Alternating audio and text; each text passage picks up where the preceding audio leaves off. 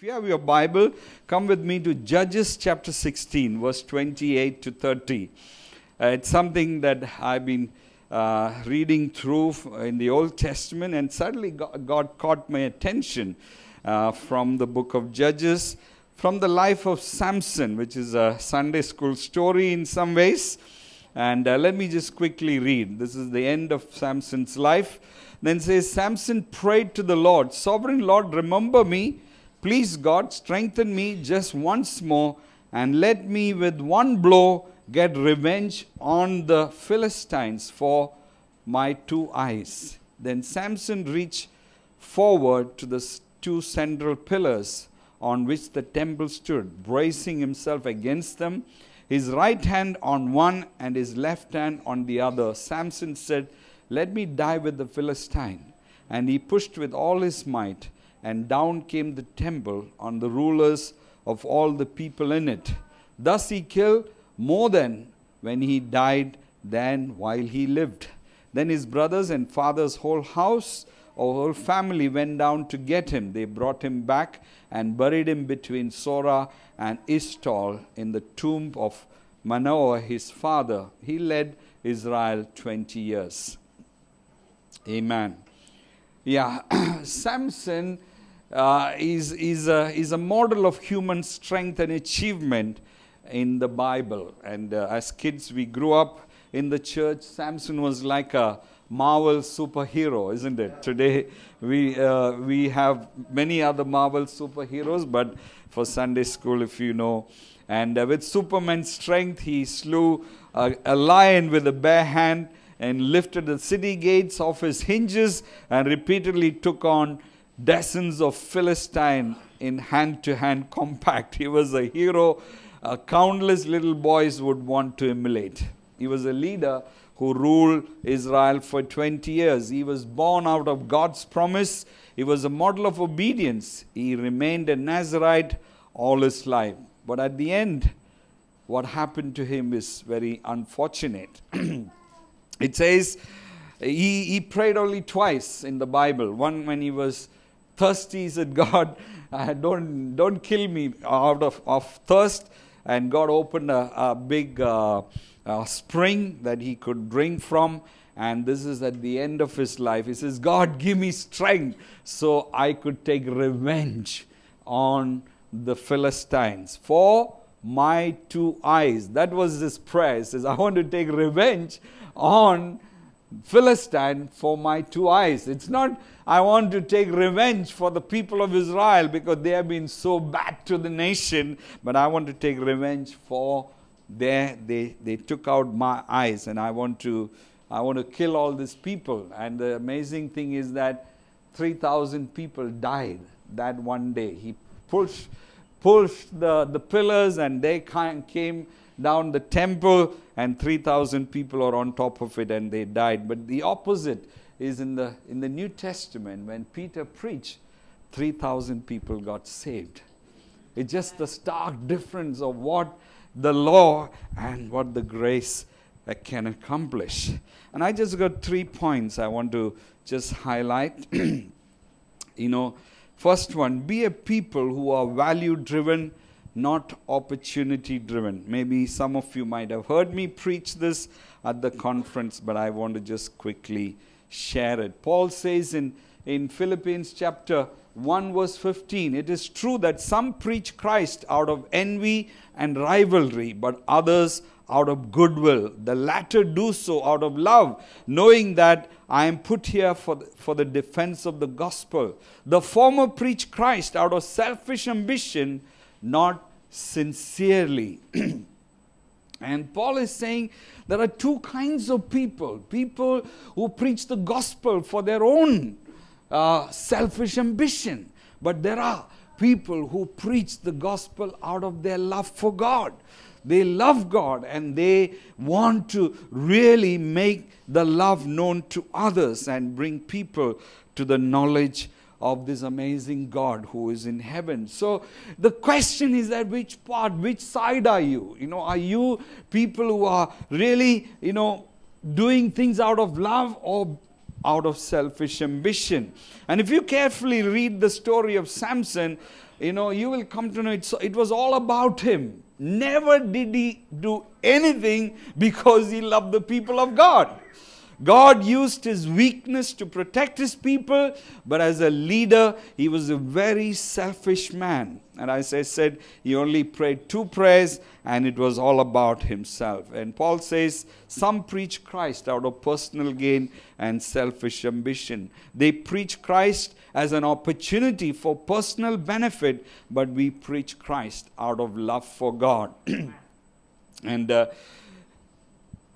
opportunities dictate the present and shapes the future, but values dictate the future and shapes the present. Opportunistic person is dictated by the present, and hence his future is shaped by the opportunities that comes his way. Bible says, in spite of Samson's parents' repeated pleas not to marry a woman from the land of the Philistine, Samson persisted on marrying the Philistine women, and not just one, but probably few. But the value-driven person is dictated by the future, hence his present is shaped by values he holds dear to himself. I was told, some of you know Pastor Joseph. Pastor Joseph is the founder of New Life churches in Mumbai or in India, probably thousands of churches, and he met the Lord when he was very young, probably in his 20s. He was at the VT station. He didn't know English, he didn't know Hindi, he was a Tamilian, came and God just, someone shared the gospel and he gave his life to the Lord, and he was poor. And this is his testimony. He says, I have served God for 55 years. And one of the things I decided in my life, I will borrow from no one. I will trust God for my provision. And he says, for 55 years, he says, I have not borrowed even 1 rupee from anybody. And I trusted God, and God enabled me to start thousands of churches because he is my provider. And I feel it's a value that he held dear. And I want to ask you, are you a man or a woman who is driven by values? My father, he was in the great, it's not a rich man, or he struggled so much in his life. And one of the things he always told us, he says, never tell lies. He says, even if someone comes to cut your throat, he says, don't tell lies. And we grew up, hearing from our father, he says, don't tell lies. Be a man of truth. Always speaks the truth. And I want to ask you, is there values that you are building your life with? About respecting elders, not giving bribes, respect and honor the women around you, and things like that. There are so many things that makes a person who they are at the end of the day. And most of the values we derive from this Bible, because it's the book of values, book of principle, book of laws that can change your life, and book of the grace of God that comes to us in a unique way. Nigel, who has done amazing breakthrough in UP, and he says when he went first to UP almost 16 years back, and there were 35 pastors gathered, and they wanted to know who we are as New Frontiers, Regions Beyond. And he says, 35 out of 35 today, only one pastor are with us, and through him, that is Akshay, through him we saw so many churches. We have around 16 churches there. And he says all the other 34 pastors, they said, how can you help us? We want finance. We have no money. Could you provide finance? And could you provide this? And, this pastor doesn't have a bike because he's doing so many ministry. Can you buy a bike for this pastor? Can you build a house for that pastor? And this man, Akshay, says, I don't want finance. What I want is teaching. Can you teach me the Bible? Can you Can you give us relationship? We want to build our lives with people of same values. Can you give us relationship? Can you be friends with us? Can you encourage us? Can you disciple us? And today, because of that one man, we have been able to have so many churches. And I want to ask you, what is that motivates you? What is that motivates you? Is it values or is it opportunities? What motivated Moses and his ministry that extended for 40 years? This is what it says, Hebrews 11 verse 25 to 27. It says, He chose to be mistreated along with the people of God rather than to enjoy the fleeting pleasures of sin. He regarded disgrace for the sake of Christ as of greater value than the treasures of Egypt, because he was looking ahead to his reward. And the next book after Judges comes Ruth. It's a story of a woman. And it says there were a Moabite woman, Moabite woman, and she had her other co-sister or the sister-in-law, Orpha. They both had a choice whether to follow Naomi, this old lady, whose husband is dead, their husbands are dead, whether to follow this woman who believes in the God of Israel. And the Bible says Ruth chose to follow this old lady to Israel and to the God of Israel. And she said, your people will be my people, your God will be my God. Where you go, I go. Where you die, I will die. And I will be faithful to the God that you serve. And she didn't go for opportunities. Orpha, the other woman, went away from Naomi. And you know the story. But Ruth became the great-grandmother of David. Then in the line of David, Jesus was born. It's amazing, yeah. And we were told at the conference is that Paul lost most of his leaders and churches because of his constant jail visits or jail terms. Paul had an active ministry. Out of the 33 years he was a Christian, his active ministry lasted only 15 years. And out of 15 years, 5 years, he was in and out of jail. He was in and out of jail. And so many people that he raised up as leaders and so many churches that he planted, many of them left. That's what it says. 2 Timothy chapter 1 verse 15, it says, everyone in the province of Asia has deserted me. And Paul is speaking from pain. And he says, most of the people have left me. Because people couldn't follow a man who is going in and out of jail. But what happens to Paul? Today we still remember and we still are provoked and encouraged and taught by the letters that Paul wrote. And he was a man who was value driven and not opportunity driven. And we have this booklet which can help us understand. Secondly, I have 5 minutes, okay. Value of family and local community is high priority to God's heart. Value of family and value of local community or church is high priority to God's heart.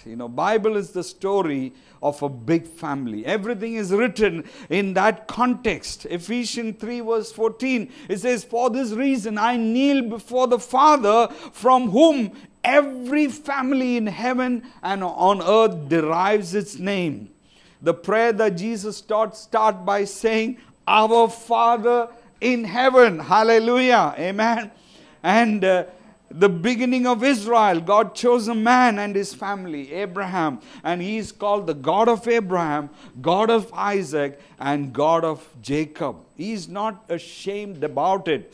Today in our nation, the question is asked, are you a Parivarwadi or Rashtravadi? Correct? Are you a Parivarwadi or Rashtravadi? It's not about nepotism, but this is about generation to generation. God is not ashamed to be part of this big family where He is our Father. Amen. Samson missed it. He neither believed in family or community. He was one-man show. This is completely opposite of Jesus. You know, can you believe in Samson ruled for 20 years, but he never had a team. He never took an army to fight the Philistine. He fought alone. That's not what God wants. When Jesus started his ministry, what is the first thing that he did? He went and chose 12 men. He says, come, follow me. And he made them. He equipped them and he released them. And today we have the church because of the 12 men. And when made disciples, and they made disciples. And the discipleship goes on and on and on. Amen. You know, the church and Jesus is inseparable. You know, Jesus and the church are one. That's why Jesus said to Paul, why are you persecuting me? Why are you persecuting? And Paul said, what? Am I persecuting you? He says, when you persecute the church, you're persecuting me. Today, the persecution in India, people are not persecuting the church members. They are persecuting Jesus Christ. And God will come through at the end of it. Jesus said, I will build my church. And I'm still in the business of building it. And the gates of hell will not prevail against it. Amen. And finally, be a vision-driven people, not just led by feelings. You know, Samson didn't see the vision of Israel. Did not understand the vision, what God gave to the nation of Israel. Why he was chosen to lead the people of God. Why this people who are so separated unto God, people who are called to be the holy nation, to be the chosen generation. Why? He didn't understand the perspective. And he was led by his feeling. That's why it says in Judges 14 verse 3, when he saw this woman, it says, get her for me, for she is right in my eyes. You know, following verses in verse 7, again he says, he went down to talk with the woman and she was right in Samson's eyes. All was about himself. Whether about the episode with Delilah, you know, she continued to pursue him to share the secret. And he didn't realize, says, if I share the secret of my strength, you know, it's not just going to it's not just going to destroy my life, but it's going to destroy the nation of Israel. He didn't see that perspective. And it says when he was shaved of his hair, and it says the Lord left him. No strength left.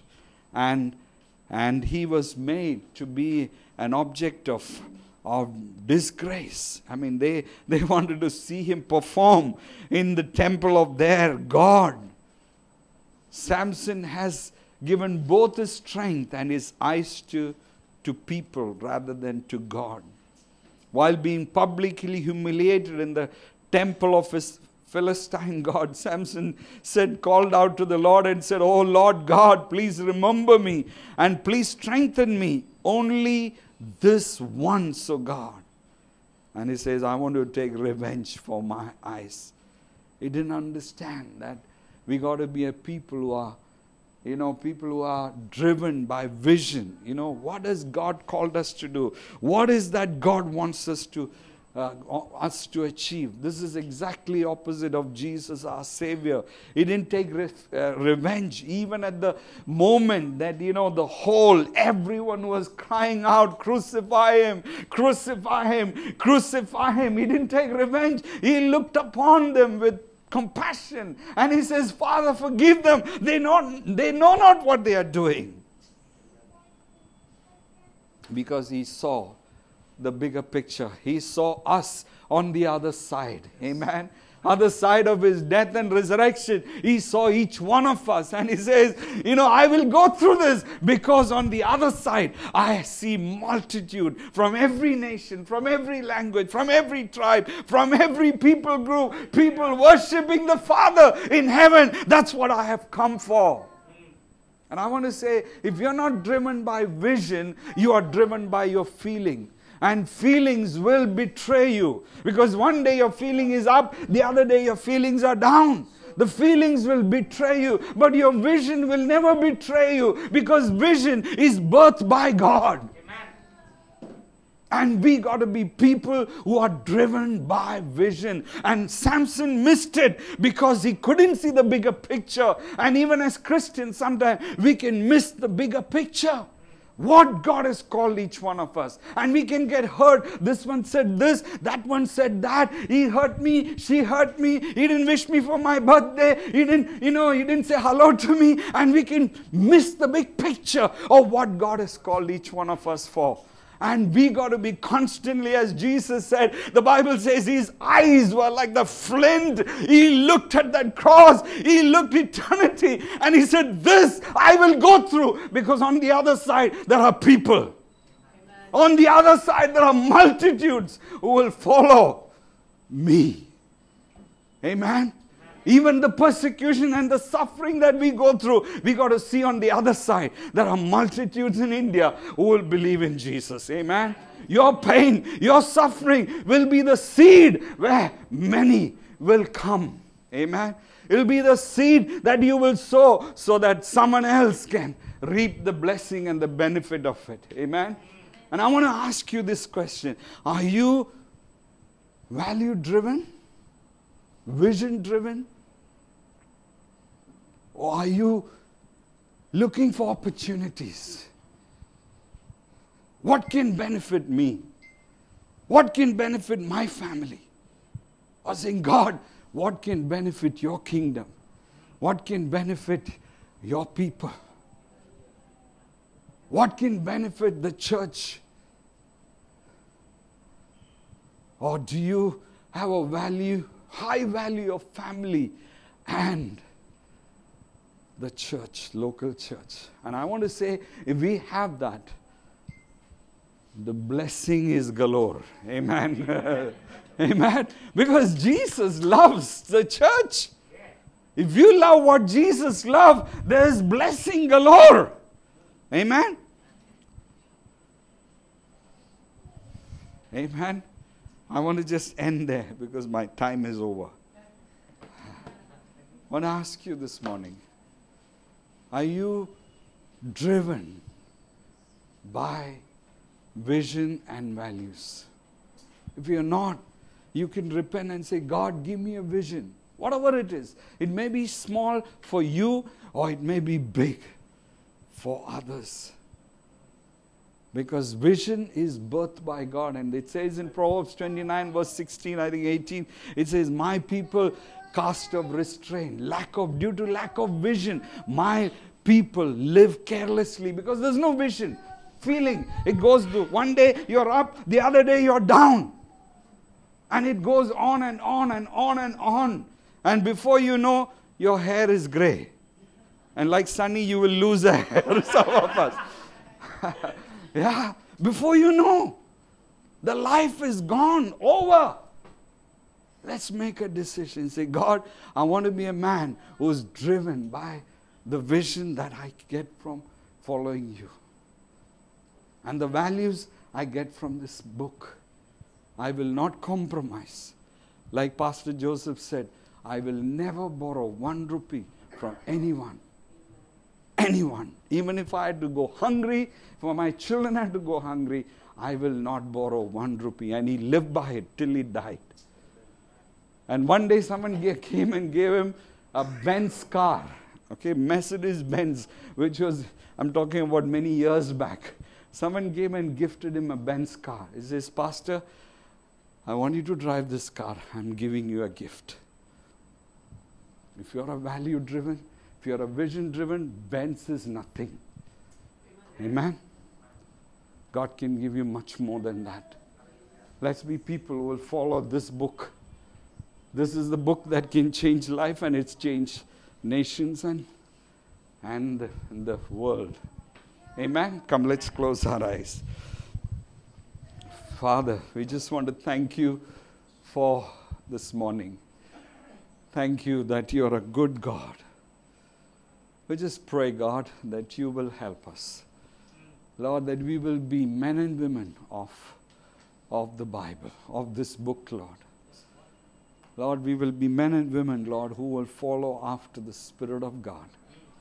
The Spirit gave birth to vision, Lord God. Isaiah saw you and he was captivated and said, here am I, send me. Here am I, send me. I'm available. Lord, make us, Lord, people who are driven by vision and values. And this high vision of family and the local church will not depart from us, God. Even as Bill Hybels said, Lord God, local church is the hope of the nation. And Lord, may we live by it and we may be blessed by it. In Jesus' wonderful name. Help us, Lord.